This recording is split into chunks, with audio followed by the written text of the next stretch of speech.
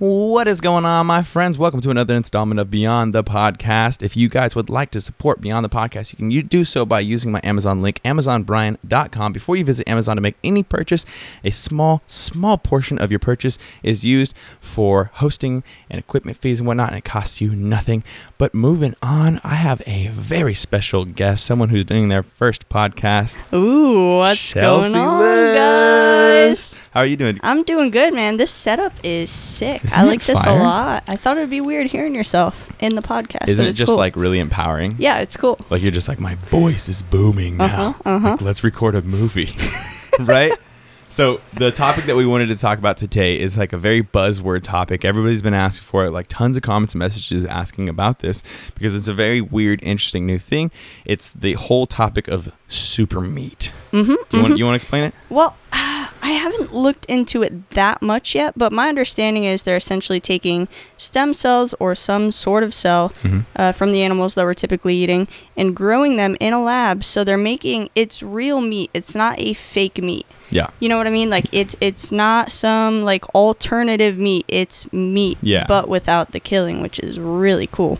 So petri dish style meat. Oh yeah. Not soy replacement meat exactly. or something like that. Real meat. Not that I have anything against Gardein, you know what I'm saying? Woo! Tastes pretty good. It's fire, bro. So like one of the big things about this is like when you cut into the meat, when you chew into the meat or whatever, like it's still gonna have those same properties. It's still gonna have like blood coming out of it and whatnot. It's just that blood was not circulating inside of an animal.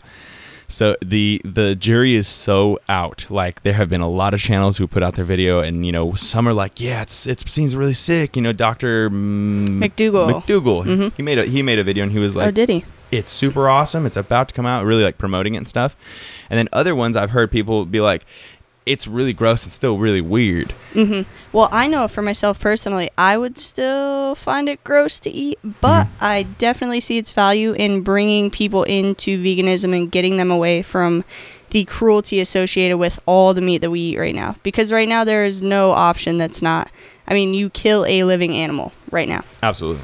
So yeah, you can't get around that. Yeah, it's cool. It's like you're not vegan, but you are agreeing with the cruelty aspect, and you want to help with the cruelty. But you don't want to give up all your steak and your bacon, right? Oh, that bacon. Oh God, I can't go vegan. That bacon, though. Bacon. So like you'd be able to get your bacon and without feeling terrible and like having to watch those PETA videos and being like, fuck, dude, chainsaws and shit. It's really interesting too, because I could see it ultimately being a more sustainable thing, because you don't have these giant farms taking up all this space, using all these resources, using the grain and stuff, all the stuff that they feed the cows.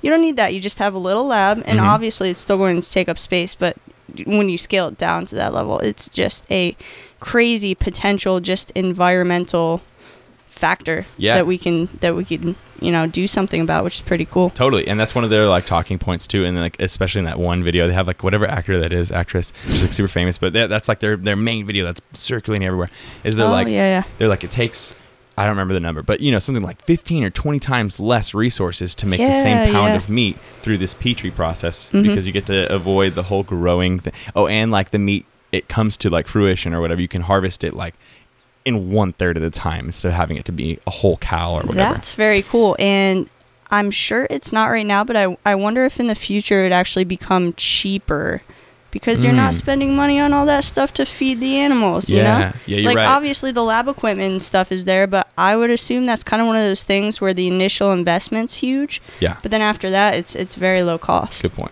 Yeah, it's probably like all these vegan brands that are coming out right now. Like everyone's like, oh, dude, Gardein's like $5 a pack. And I bet you as the demand goes up, then they're going to be able to increase scale and then drop the price. So yeah, probably the same thing. Like how if you want to go buy like grass-fed or organic beef, it's way more expensive. It would be like you would go to the store and you'd see the same packet of meat right next to a packet of meat, but this one would say like Petri or whatever, like lab grown meat. Yeah. And SuperMeat. Yeah, SuperMeat, I guess. Yeah. And then you would pay that premium though, probably because it's like healthier and like better and stuff. So you're like having to bite the price. Do you think though the average person will actually consume it? Because I could just see all these people going, oh, that's gross. Like I'm out right off the bat. Yep. How do you think we're going to get around that? I don't know. Well, like just like with the organic or the grass-fed or the cage-free thing, they're like, oh, it's more expensive. I ain't going to pay $3 for 12 eggs when I could get it for $1, $1.50. I could even see it just being an issue, though, that they think it's weird that it was grown in a lab. Yeah. And they're not eating the food from the cow, even though, obviously, you know, between us, like we could say, obviously eating the cow meat is pretty crazy. What do you think about it? Like when you compare that to lab meat, is it that crazy? Yeah, like is it unnatural or is it unnatural? Yeah, true. I bet you there's going to be a huge like group of people who are just not going to be down with it. Then there's going to be like the transitionary type people. Then there's going to be the vegan people who are fighting for it. So there's going to be like different tiers of people who are against him for it. But I don't know. Like I really couldn't predict whether or not it's going to become like a super viable thing, at least in the beginning. It would obviously, it would be cool if it did. I think it's going to be years still before you like just see it as an option in the grocery store. I see the profitability being way higher though, so I could see corporations really jumping on it. What do you think though? Like personally, taking everything out, if you could go to your grocery store that you're about to go to on a daily basis or whatever weekly basis, would you pick it up? Would you try it? Would you eat it? Would you try it? And would you continue to eat it? Right. Okay. So for me personally, as a newer vegan that did things for very emotional and ethical reasons, I don't think that I could eat it just because meat in general grosses me out. And the whole thing with it is it's still meat. So personally, I do definitely still find that gross because of what I see it as. But I definitely try it just to prove a point, because I still have friends and family that I know what meat tasted like. And if they saw me try it and I could tell them, hey, this is or isn't exactly what we had before, I would definitely do it for the sake of that. But I could not see myself ever consuming it on a long-term basis personally. It's not really something I think most vegans would really be interested in personally. Just as a tool. What about you? It seems I feel like you're right. Like it seems like most people who have been vegan for a while just get out of the taste of animals, and then it just purely becomes ethical because they're like not worried about like, oh, I'm losing that taste. It's just like, why would I eat that when I can go eat that and it's still filling and it feels great and I like the taste of it. Personally, I would probably test it. So I would test it probably because like people want to see it, they want to hear about it, and obviously we have platforms to do so. Very true. As long as it was fully cruelty free. We'll get to this. Rough. Let's get to this in a second. Would I continue to use it if I like did try it the first time and I was like, wow, that was exactly what ground beef or steak or bacon or whatever the fuck tasted like, or chicken or whatever? Probably not. Because honestly, I mean, you've seen it. Like, I don't have even like a second thought when I make food. I'm just like, oh, dude, just boom, boom, boom, boom, boom, boom, and I just start cooking. Well, and the thing is, too, like the replacements truly are so tasty. For people that have already made the conscious effort to give up meat, it's really not a big deal to just continue not having meat. Like, true. I really feel like having that option there would be cool, but not really like something that pulled people back into it. And like maybe what I would do, I really don't know, because that's like so speculative and conceptual. It's not even there yet, so I haven't really thought about it full on. We're kind of just blabbering through it, but like maybe I would use it like for an every once in a while thing. Like maybe if I was craving, which I never do, which is awesome, but like if I was craving that thing that I have not had in a long time, like carne asada or a burger or something, or maybe people could use it who, like your family's vegan, but you're going to go hang out with your girlfriend's family at the big potluck. And so you don't want to interrupt anybody, but you also would like to not contribute to cruelty stuff. So you're like, can you guys pick up the lab stuff instead? Yeah, that's a really good point. That would be awesome for that. And I could see it as a really good tool for people that have maybe went vegan but are still really experiencing those cravings. And if it was something that would keep them into it fully without making it like a task, or potentially driving them away from it in the future if they just tried to go all out, it would be a really good way to do that without harming animals in the process. That was a damn good point. Because I've had a lot of people who say they've gone vegan and then they just couldn't. They just could not. So they've gone back. And this would give them that perfect, perfect balance, I guess, between the two. Now, talking about cruelty, the concept is cruelty-free, but the application of it currently, it seems to be kind of on the fence. I don't know if you were watching the Happy Healthy Vegan video with me, maybe? No, I didn't see it. I know. I think you were editing behind me. Yeah. You're busy. Like I heard it in the background. So they're basically just doing the same thing we're doing, discussing their opinions and blah, blah, blah and stuff. And so they did some research on it about the actual process of, taking the initial embryo cell or stem cell or whatever, sample from the animal. And apparently the concept is like really harping on the fact that it's like harmless and stuff, but Happy Healthy Vegan is saying that the extraction process is currently not harmless. It's currently like on a live animal. It definitely hurts the animal. I believe like the animal half the time gets like killed or whatever. So like currently it's not at that point. So how does that make you feel about it personally? Yeah, good point. It's weird, dude, because like, you know, I want to be like an advocate. I want to be like, yeah, this is cool. This is going to be a great thing for people who are not wanting to ever go vegan, but you kind of want to do what we're doing. Yeah, absolutely. But then like, I don't want to make a video that's like, try SuperMeat when it comes out, because I know that it's not. Yeah. I understand that. Personally, I'm a little bit more prone to actually supporting it just because it's one of those situations where there really is no other option. So it's just the case of doing the least harm that you possibly can. And it's significantly less. Like when you talk about the numbers of the animals that are killed every single day, and you're trying to do that to ultimately grossly scale back on that, you know, yeah, there is harm to animals in the beginning, but like the ultimate greater good is so significant in my opinion. I would definitely be more prone to supporting it. That's a damn good point. I mean, like the reality does stink, but there just aren't any other options, you know? Like you have to be the mature enough thought person that you go from, you know, your individual thought to the broader perspective. And you be like basically how generals and stuff can take casualties if it wins the war in general, because then not everybody dies, at least just 15,000 people die. Right. So it's a smaller percentage. And the other thing is too, if they're going to progress to not harming animals at all, that's going to take a lot of research, a lot of development, a lot of money. Funding. So you got to support it right off the bat. True. I'm assuming, right? Where else are they going to get that money from? True. Now, that GoFundMe did do pretty good, or whatever funding site they used. It looked insane. Pretty cool, yeah. Well, then there's this thought too. If they initially, which sucks, hurt a bunch of animals, cut them open, vivisection style, pull out the meat, put it in a petri dish, start growing the petri dish meat.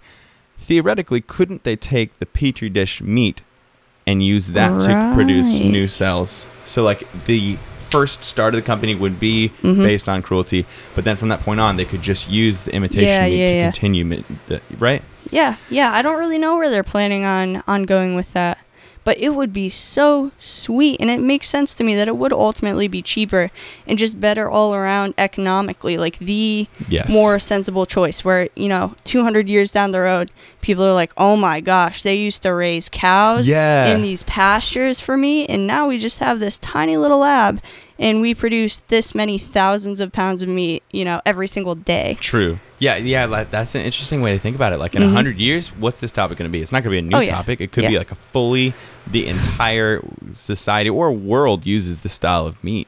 Because like, yeah, how cool would that be if I don't know how much acreage it is to raise one cow, but yeah, like all that stuff and all that runoff too. That's one of the big things, is like all that soil waste and water stuff goes into our water lines.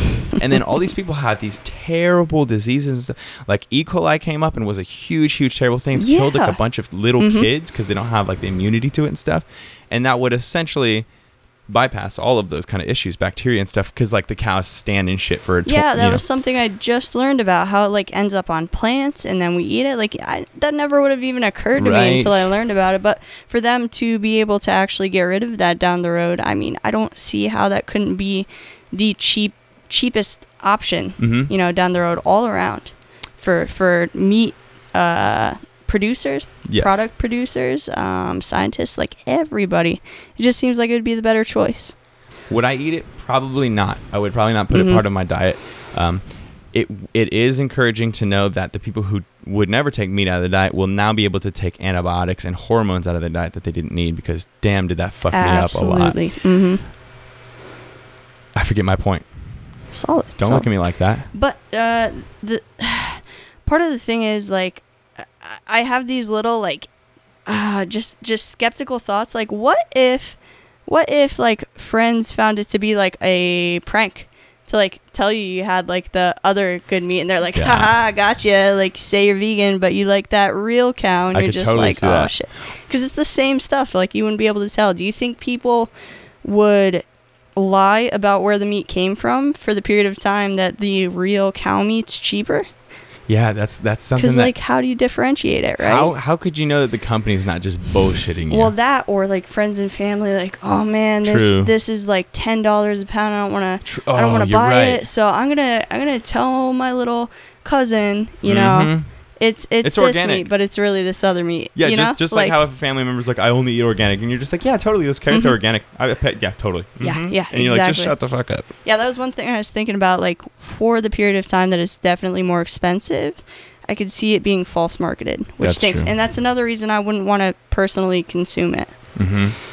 And I mean, you know, everybody has their different stance on this one. You know, some people don't really mind the health and stuff, but like, you know, like even if you're eating petri dish meat, you're still getting meat that has, you know, cholesterol, and you have like eggs and stuff that have like these carcinogens in them and stuff. So it depends if you subscribe to those kind of thoughts, or if you like care about those kind of studies, or if, you know, some people are like, I don't give a fuck, man. I drink soda and I know it's bad for me, and I don't give a fuck. If I die 5 years earlier, at least I had a better quality of life. So there's absolutely. But like me personally, I would be like, I don't desire it, so there's no reason for me to start forcing myself. Like this, like I don't smoke cigarettes right now, so there's no reason for me to be like, well, let's start smoking cigarettes because I should, or I want to. Or because there's a better option, you know? Yeah, there's like a better organic tobacco. I would assume the majority of vegans would feel the same way, because most people have been in it so long, they're like, oh, I haven't had a hamburger in 5 years, so I just don't really care. Yeah. It becomes one of those things.